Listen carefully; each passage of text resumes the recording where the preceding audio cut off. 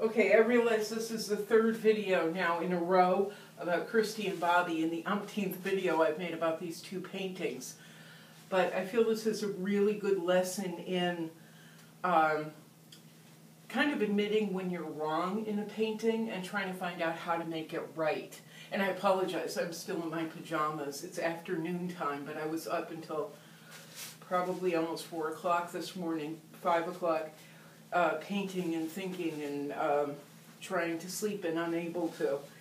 So regardless, I've been working on these two pretty tirelessly, reasonably tirelessly for me, for several days, retooling the backgrounds in them both, where I had reds and teals and blues, but a lot of yellow.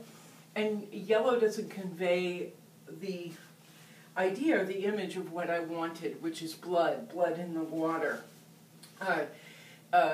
symbolizing rebirth. And Durga, who I'm a big fan of, the Indian god Durga, or the Hindi god Durga. But in redoing the backgrounds, I've been taking the paintings and turning them and going to the reference material and finding things I hadn't seen before. And this one has been particularly key to me. I was actually able to see her arm a little bit clearer. For some reason, when I had her on her side last night, when I had her tilted, not really on her side, but tilted like Bobby is at back, I was suddenly able to see her hand a little bit clearer. I turned her upside down and completely reworked her hand. I saw that her shawl was not quite high enough, not lifted on her shoulder enough.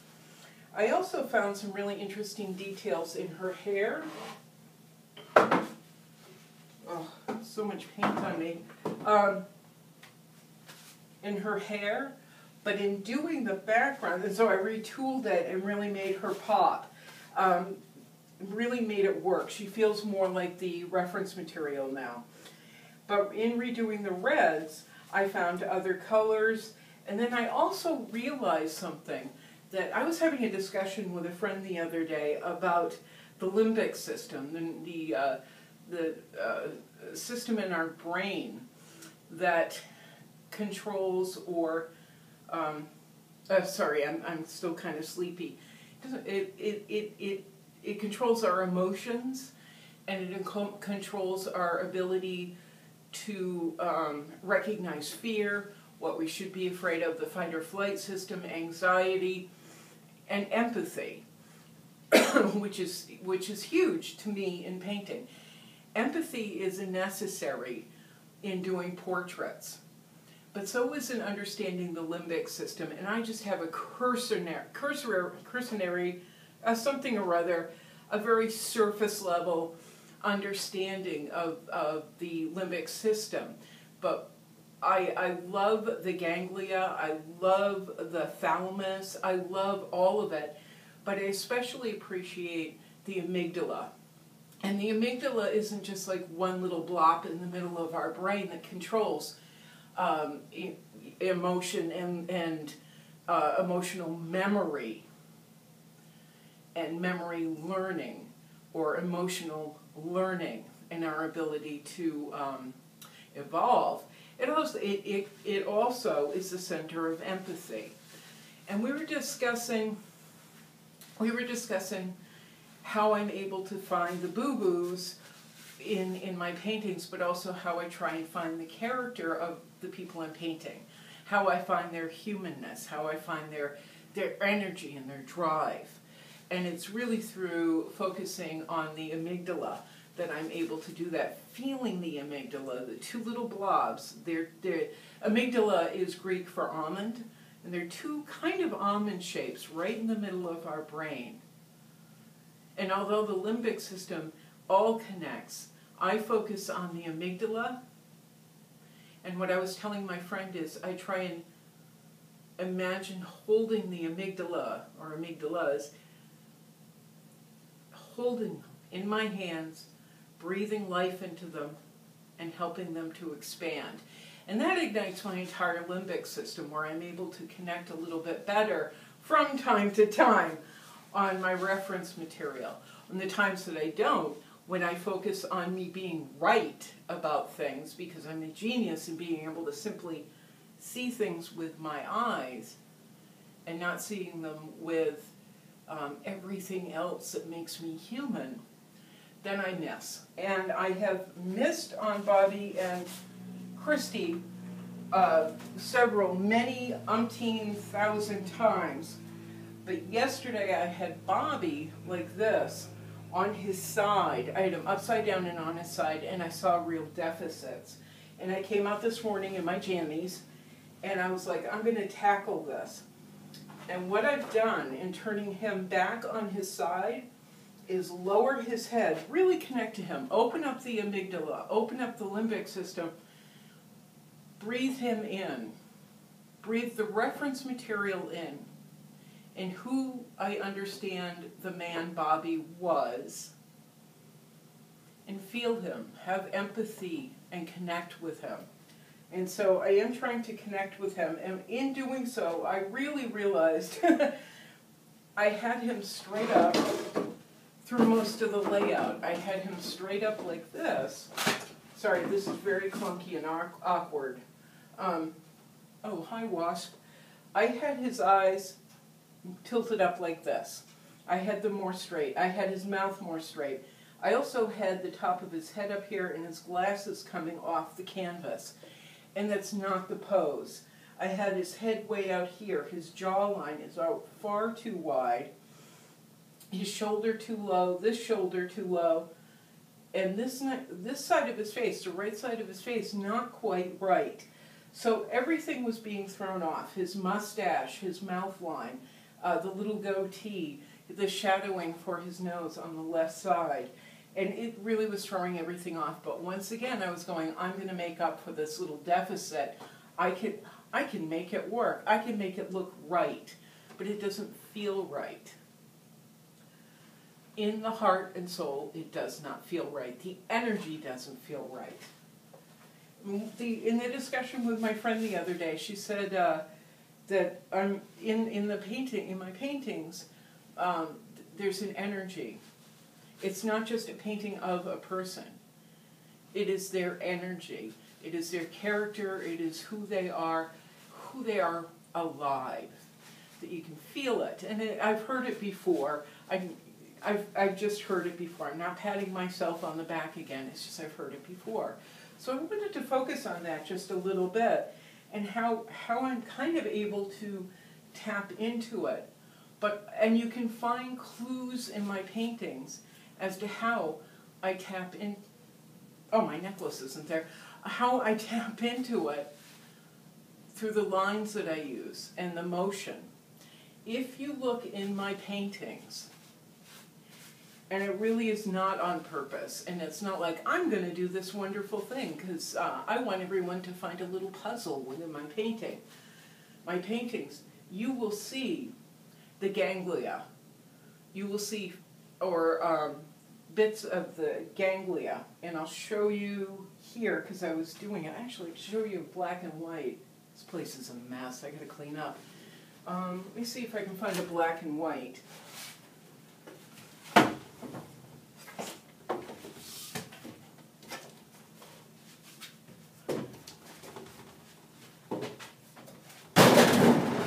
Whoops.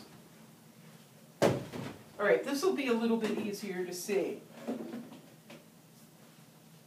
Again, I have a surface level understanding of anything, and I don't talk doctor. So the ganglia is like this little bulb, is my understanding. It's like a tiny little bulb or another almond setting inside the brain. And off of it is tissue. And they're connected by little lines. And I love that shape, although I've turned it upwards here just because. You'll see it. You'll see the ganglia. You can actually see your glasses. Here, I was going to do a show and tell.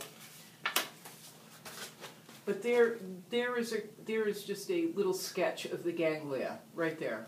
There's the little bulby part, there's the tissue coming off. there's the amygdala, one of my favorites. Actually, the hippocampus used to be my favorite. I don't know why, but I was in love with the hippocampus. But the shape of the ganglia, you will find in the black and white. You'll also find the hippocampus. You'll find the limbic system running throughout. Here is another illustration of the tissue coming off the ganglia. And by focusing on the limbic system once again, it opens me up to doing things that are new to me. Instead of painting a picture of a lighthouse, a picture of a sailboat, I've gone in a new direction. Wow, yay me. I've gone in a different direction. I'm painting a new direction. I'm using different materials. I have a style that is my own because I was able to let go of the preconceived notions. People like lighthouses. I will paint lighthouses. That's how I lived for a really long time. People like sailboats. I will paint sailboats. What we were talking about the other day was I moved and I stripped myself of everything I knew, my hometown, the friends that I had, things that were familiar, moved to a little city that was in pretty good disrepair, and it was stripped down to the bones also. And Bugsy and I moved into a little apartment. I bought a huge canvas and just started to paint while opening up my limbic system, whatever it is, and letting energy flow, letting ideas flow. I had a head injury a number of years ago, 23 years ago, and before that I was very angry. I was scared of everything, and I was very angry. And once I got cracked in the nut, once my little coconut got cracked open, I lost the ability to be angry all the time, which I was. Now I not have to, but it takes a lot for me to get really angry. Once I'm there, I'm there. But it also knocked away some fear, and over time and counseling and therapy and experience, fear has also left me. Not all the time, but most of the time. Fear has left me. So I'm able to glom onto an idea and not be afraid of glomming onto that idea and glomming onto not being wrong and glom onto not worrying about what people think about what I do. I'm not fearful. And what they say to me isn't necessarily going to make me angry. It's going to make me more focused, because I found that ability when I stripped myself of my hometown and everything I knew and just started opening my head. And I talk about keeping myself distracted, like with a podcast or a book or, my favorite radio shows on WGVH. I keep the part of me that goes, uh-oh, totally and completely distracted by listening to that. And I keep my amygdala open and my entire limbic system open to letting other energies in, letting empathy roll in and take over, so I can refocus on the figure work or the portrait work that I'm doing, like poor little Bobby.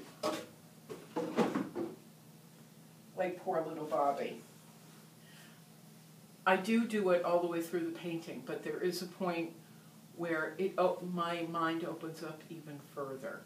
I paint in almost a meditative mode. Deep breath into the centers of my brain that control emotion and process and motor skills. Let it go. Let all of that go as best I can and open it up.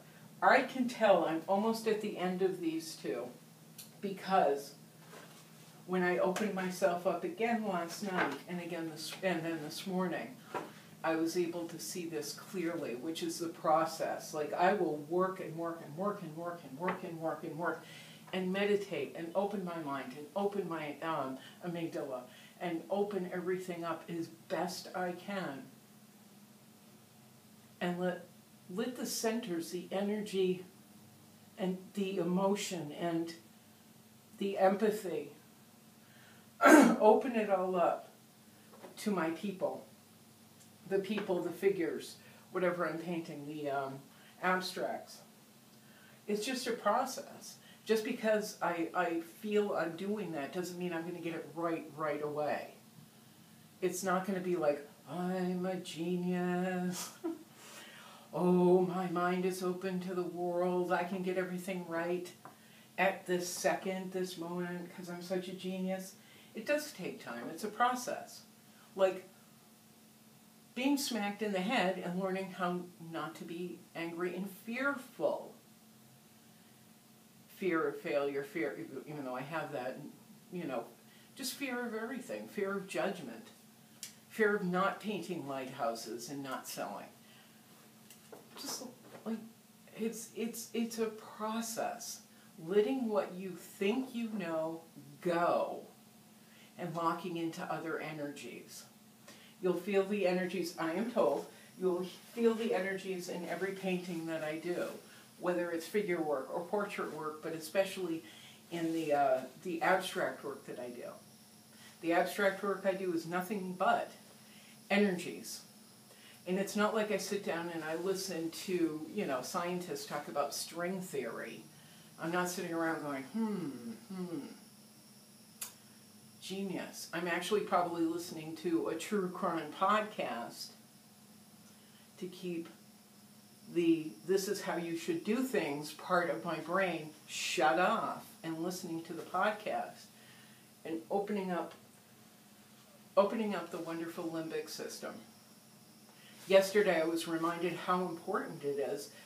Was it yesterday or 2 days ago? I got a haircut and the woman was rubbing the base of my skull and talking about the hippocampus and pulling just a tiny bit, and it was like boom, boom, boom. So my suggestion here is go online, learn more about the limbic system than I can tell you. Take it in, breathe it in. Breathe it in. I can feel it now. They talk about it as being one of the chakras, actually. If you're looking at meditation and yoga, they're talking about a chakra, the third eye. And in my opinion, that's exactly what it is. It's these little bulbs and almonds in our brain that all connect to make us feel. Feel emotion, but to also feel and recognize others. So I would go online and learn a little bit more than me. This is just Beck talking from our cursory, there's the word, cursory surface level with my little illustration over there and my notes that I can't even read because I don't have my glasses on. But open yourself up. If you're stuck and stymied on, you want to do more than do pet portraits, you want to go to the other level, go online, start learning about your own brain. Start learning about your own brain and how it works, how it processes. And then open your soul to new opportunities, even in painting. My suggestion, take everything that you think you know, put it to the side, get a very large canvas or a very large whatever. Let it flow. You will feel more genuine. Anyway, I got to work on him. I've got to really connect with the reference material in a new direction, sideways.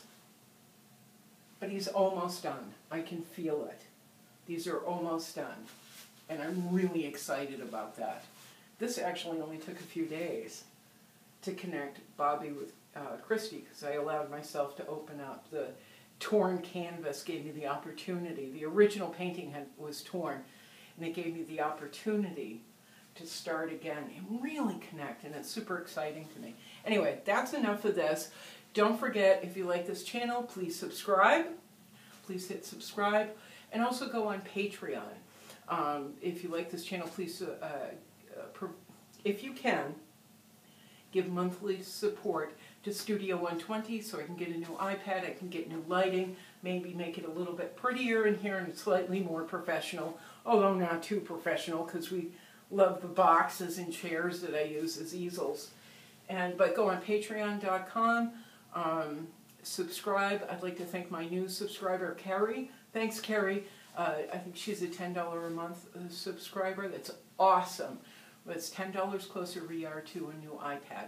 Anyway, thanks again, or support, whatever I said. I'm going to go drink more coffee, okay? Thanks. Ciao. Ciao.